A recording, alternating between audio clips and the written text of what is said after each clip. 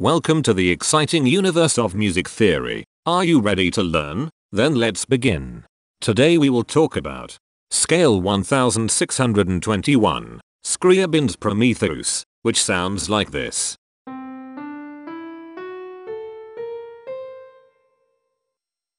This scale has 6 tones, which means it is called a hexatonic scale. This is a bracelet notation diagram of scale 1621. The shaded circles represent tones that appear in the scale, and they are read clockwise, starting at the top.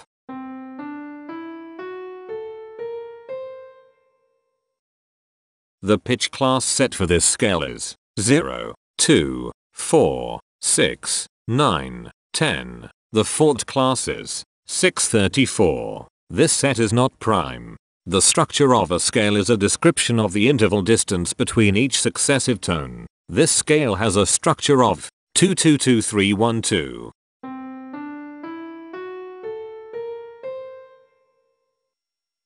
The binary representation of this scale is determined by mapping tones of the scale to binary digits. Each binary digit represents a power of 2.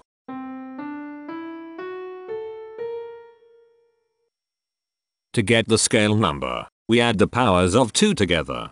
The powers of 2 that are present in the scale, all added together, equals 1621. That is why the scale number, in decimal, is 1621. The scale number not only enumerates the scale with a unique index, but it also literally describes the tonal content of the scale. Represented as a binary number in base 2, the scale number is 0110010100101.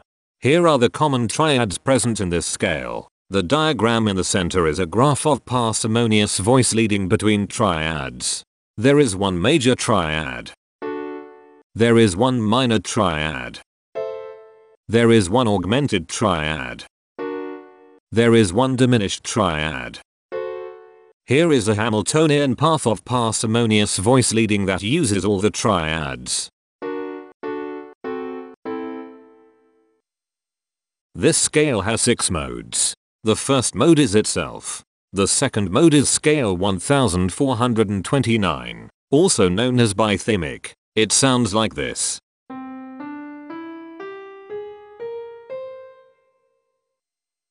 The third mode is scale 1381, also known as podymic. It sounds like this.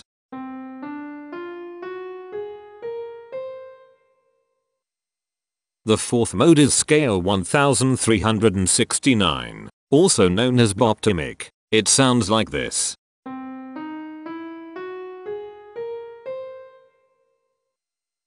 The fifth mode is scale 683, also known as stagimic. It sounds like this.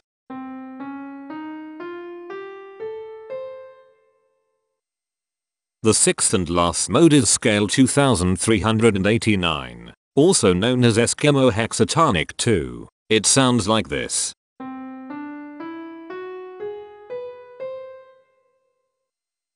Imperfections are tones that have no tone a perfect fifth interval above them. This scale has 4 imperfections. They are at positions here, here, here, and here. Hemitones are instances where 2 tones in the scale are a semitone apart. This scale has 1 hemitone here. Cohemitones are instances where 2 hemitones are beside each other. This scale has no cohemitones. The distribution spectra describes the size of each of the scale steps, which in turn describes how evenly spaced the tones are. A generic interval is how many scale steps are between one tone and another. A specific interval is how many semitones apart they are. The generic interval of one scale step comes in 3 different specific interval sizes. 1 semitone, 2 semitones, and 3 semitones. The spectrum width of this generic interval is the highest, 3, minus the lowest, 1, which equals 2. The generic interval of 2 scale steps comes in 3 different specific interval sizes. 3 semitones, 4 semitones, and 5 semitones. The spectrum width of this generic interval is 2. The generic interval of 3 scale steps comes in 3 different specific interval sizes. 5 semitones, 6 semitones, and 7 semitones. The spectrum width of this generic interval is 2. The generic interval of 4 scale steps comes in 3 different specific interval sizes: 7 semitones, 8 semitones, and 9 semitones. The spectrum width of this generic interval is 2. And finally, the generic interval of 5 scale steps comes in 3 different specific interval sizes: 9 semitones, 10 semitones, and 11 semitones. The spectrum width of this generic interval is 2. The spectrum variation is the sum of all the widths, divided by the number of tones. The spectrum variation of this scale is 1.667. Since the variation is greater than 0, this indicates that the scale is not perfectly even. The highest spectrum width is 2. Since this is greater than 1, we know that this scale is not maximally even. If every spectrum has exactly 2 specific intervals, we call that the Myhill property. This scale does not have the Myhill property. Since the generic interval ranges do not overlap, this scale is proper, but it is not strictly proper because some specific intervals appear in more than one spectrum. The interval vector of a scale is a description of what intervals exist between its tones. There is one interval with a size of 1 semitone. It is here. There are 4 intervals with a size of 2 semitones. They are here, here, here, and here. There are 2 intervals with a size of 3 semitones. They are here and here. There are 4 intervals with a size of 4 semitones. They are here, here, here, and here. There are 2 intervals with a size of 5 semitones. They are here and here. There are 2 intervals with a size of 6 semitones. They are here and here. Each interval does not appear in this scale a unique number of times, so this is not a deep scale. Heteromorphisms are comparisons between every interval in a set. They can be classified as contradictions, ambiguities, and differences. A contradiction exists when a small generic interval has a bigger specific size than a larger generic interval. For example, if a generic third interval has a larger size in semitones than a generic fourth interval, that is a contradiction. The number of contradictions in this scale is 0.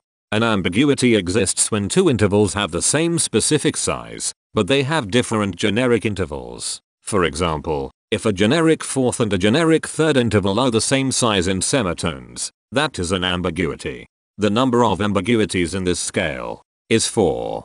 A difference exists when 2 intervals have the same generic size, but different specific sizes. For example, a major third and a minor third both have the same generic size, but they have different sizes when measured in semitones. The number of differences in this scale is 45.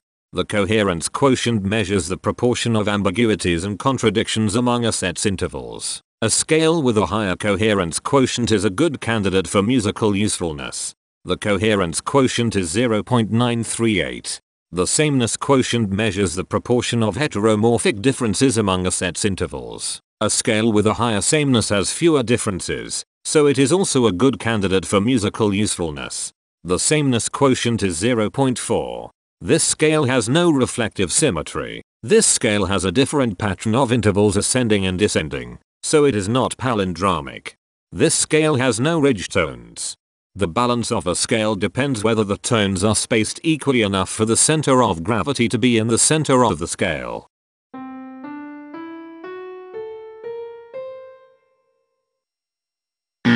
This scale is not balanced. The inverse of a scale is a mirror image. It is what you get when the sequence of intervals is reversed. The inverse of this scale is scale 1357, also known as Takamitsu linear mode 2. This scale is chiral. It cannot transform into its inverse by rotational transformation. This scale has no rotational symmetry. For even more detail about this scale, visit ianring.com/musictheory/scales/1621. If you found this video informative, please consider supporting this channel by becoming a patron. Of course, not everyone has the means to support a project like this one financially, and that's okay. But if you are able to spare just $1 a month, your help is deeply appreciated. It will not only allow others to continue enjoying this series for free, but will also go toward improving the quality and quantity of music theory resources we can provide. Go to patreon.com/musictheory and join others like yourselves who totally geek out on all this nerdy stuff. Thank you to these Patreon patrons.